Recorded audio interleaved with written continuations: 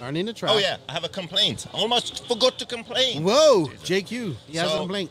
The thing is that this is the Dirt Nitro Challenge, and every evening they've smoothed out the track. Which I'm cool with. What the fuck? What is that all about? I'm fine with that. I'm fine with that too. I asked Joey. This was the first time that they did it with the tractor. They usually take a little shovel. Right. So this time they did a full tractor. It was like a brand new track when we went out there. Yeah. I'm fine with that. But I asked Joey, and he said, "Oh, we'll just do the jump faces." Okay, so I'm preparing mentally, like thinking about my lines, working on the car setup. Like, oh, my car's gonna be so down now. I show up, the track's all smooth. Did everything. Hey, Joey, the whole track isn't a jump face. I like it. I'm cool. Nah, I'm not a fan. Leave it rough. Yeah, you want it rough. I like it rough. Yeah, you do. That's dirty. Like sandpaper. Hey, make that one of those sound things. What is it called? A sound bite. Sound bite. Yeah. Right. I like.